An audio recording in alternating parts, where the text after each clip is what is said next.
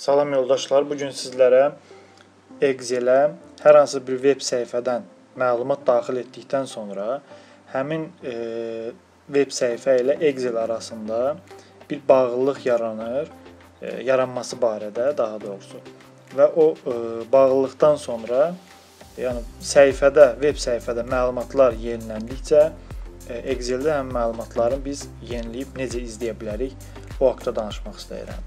İlk öncə daxil oluruq data menüsuna.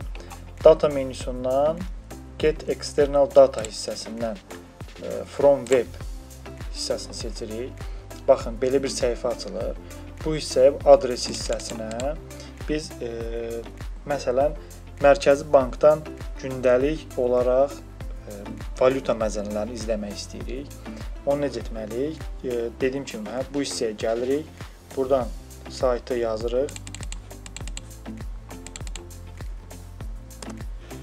Mərkəzi Bankın saytına daxil oluruq.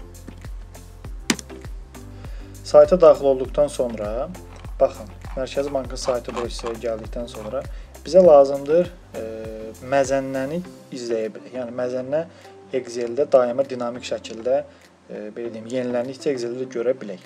Buradan tam siyahıya keçid edirik. Yuxarı hissədə belə bir ox işarəsi var. Biz ox işarəsinin üzərinə gəldikdə görürsünüz kənarları göy rəngdə olur, yəni fərqlənir. Deməli bu bir cədvəl formatındadır. Bu ox işarəsinin üzərinə bir dəfə sıxdıqdan sonra artıq buranı seçmiş olur. Bu hissədən, aşağı hissədən gəlib import edirik birbaşa səhifəmizə.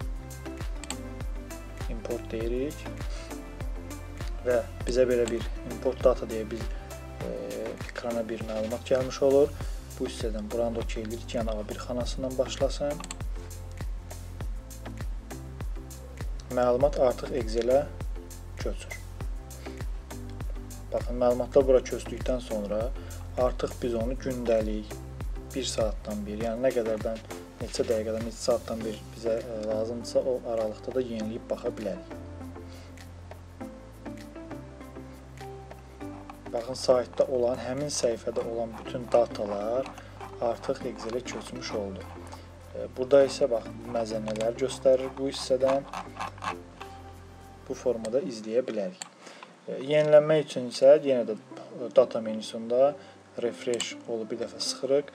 Əgər orada hər hansı bir məzənnədə və yaxud hər hansı bir datada dəyişiklik olarsa, burada da avtomatik dəyişmiş olur. Bu qədər, təşəkkürlər. Gələn dərslərimizdə görüşənədək.